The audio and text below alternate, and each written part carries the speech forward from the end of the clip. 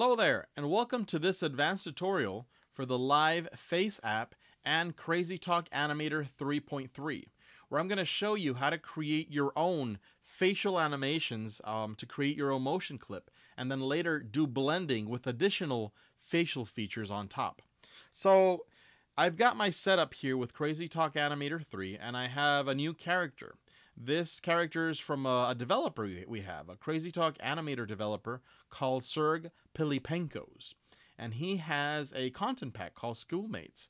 And I chose a character here called Boy3S, or Boy3Side. He's a side character. All right, so we have our facial mocap panel set up here. And I also have my live face app running on my iPhone 10. And everything is connected. And what I wish to do is I'm going to go to preview here. You can see before I start, you'll notice that we have several facial features selected or masked inside the facial feature panel. And I could preview this. I can animate this, all right? I have a left eye. I have my mouth, all right? So I can actually check and uncheck specific facial features on the fly, and this is actually very cool. I can turn things off, or I can just continue the way they are. So let's say, look at my eyebrows. I'm animating my eyebrows through the app, right? So let's say I turn off or I deselect my eyebrows, and you'll see everything else is working except my eyebrows. I can also do the same for my eyes. I can move my eyes, let's see, move my eyes left and right, but you'll see only one of my eyes is working. And this is because I deselected that other eye. Okay, so when you want to create an animation, you might want to, ideally, the best thing is to select all. We have a button here called Select All, and this will check every facial feature, and on top of that, it'll select the head orientation. I can deselect that, and you'll see that even though I move my head, it doesn't move anymore. Okay, I can also decide to clear all. I can click on clear here. You'll see that nothing happens. But if I select specific facial features, I could slowly make my character come alive because I'm selecting all those parts. All right, now that's very easy. So what do we want to do? I basically want to select a couple of individual features, and I'm going to record a motion clip inside the timeline. And then I'm going to deselect all those facial features and then only select, let's say, head orientation or a couple of others.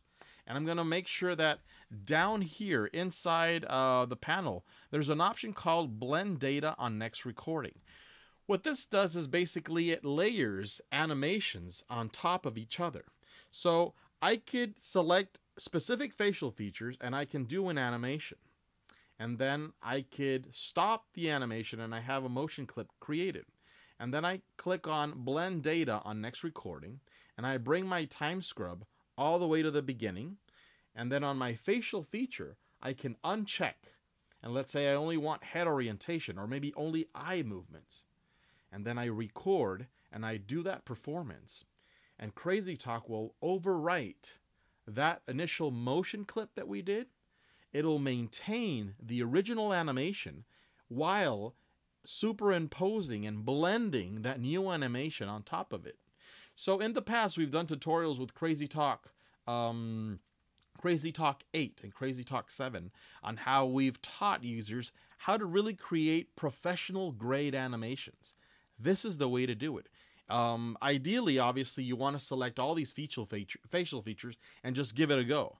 But sometimes when you take your time and you choose one facial feature, record, then blend data on next recording, and you do it again, and you superimpose, this gives you a lot more control over individual features. The reason being, it's because sometimes we make mistakes. And instead of, if I have all my features selected and my head movements and everything, and I'm recording, and then I notice 95% of it was perfect, but I don't like my eye movement. My eye movements were a bit weird, okay? So normally I would have to either go in and try to keyframe that and do it manually, and it's a big of a headache. But if I do it on blend data on next recording, I can probably just layer those animations. And if I made a mistake here, I can just Control Z that to go one step backwards and redo that part that I want to correct. So it's a very, very nifty tool, and it's actually very practical when you use it for your animations, okay? So let's do just that. I'm going to clear all, and let's say I'm going to select everything, and I'm not going to choose my head orientation nor my eye movements, okay? So no head orientation and only my mouth and my eyebrows, but I cannot control my eyes. I'll do that later on. So I'm going to choose blend data on next recording, and I'm going to click on record. We're going to do about 5 or 10 seconds. All right, so this is my animation. You'll see that I have no head orientation and no eye movements, okay? That's all I have at this point. And stop. Great. Now we go down here at the bottom, and I'm going to click on the timeline. I can open this with F3. Now before I do that, notice that we have the time scrub here, and you'll see that it moved forward. And if I select that, I hold on to it and I drag backwards, you can see my animation playing, the one that I just did. Okay, so what does this look like? I'm going to click on F3. I'm going to open the timeline. Let's move this facial mocap. Let's just close that. And inside, I have my boy 3 selected. I want to open the face track.